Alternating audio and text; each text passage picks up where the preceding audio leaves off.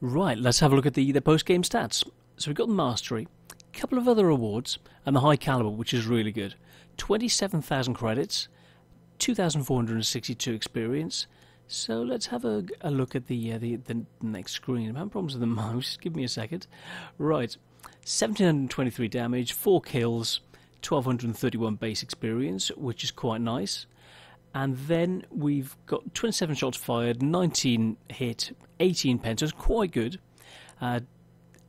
So we lost with standard 1,261 credits, or else if we'd had premium, we'd have actually made 12,703.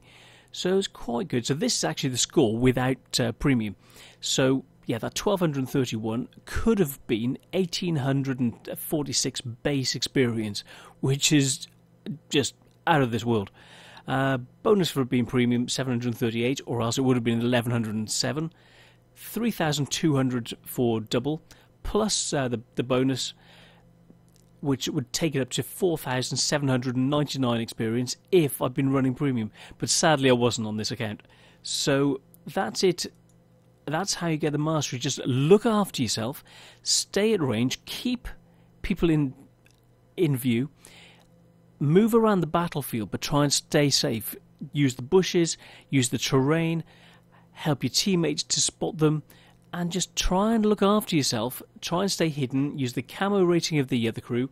As you can see, I've gone for, just at this stage, a crew with camo. So they've got around about 59, 60-ish camo rating. So that, plus the TDs, you can see I didn't even have the binoculars on there, or a camo net. So it's really stealthy. And it gets tier 3 to 5, so it can even hold zone in a tier 5 game. So it's possible to come out with some really amazing results with this, get a mastery, and just have a really good time if you ever get hold of one. So look out for them on sale. I hope you enjoy it, I hope you like this, and see you on the next one. Thanks, guys.